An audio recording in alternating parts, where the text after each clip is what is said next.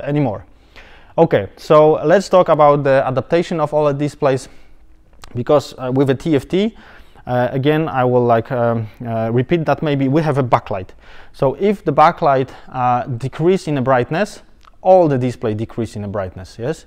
But here we have like every pixel is a backlight itself, it's emitting light. So if we have a lot of displays pixels next to each other, and we use them, and once we use them, the brightness decrease.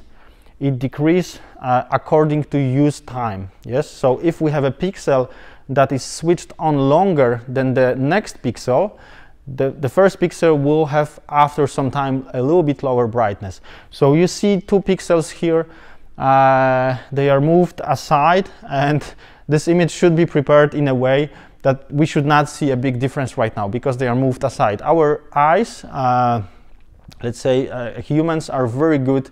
Yeah, we can recognize the colors very well, but the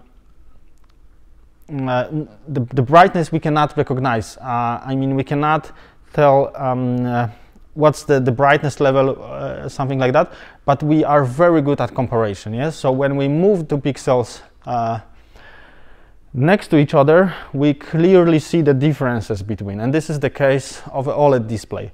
So if we have 2 pixels next to each other, there may be some problems that after some time, some of them will have just a little bit lower brightness, and we will see the differences, yes?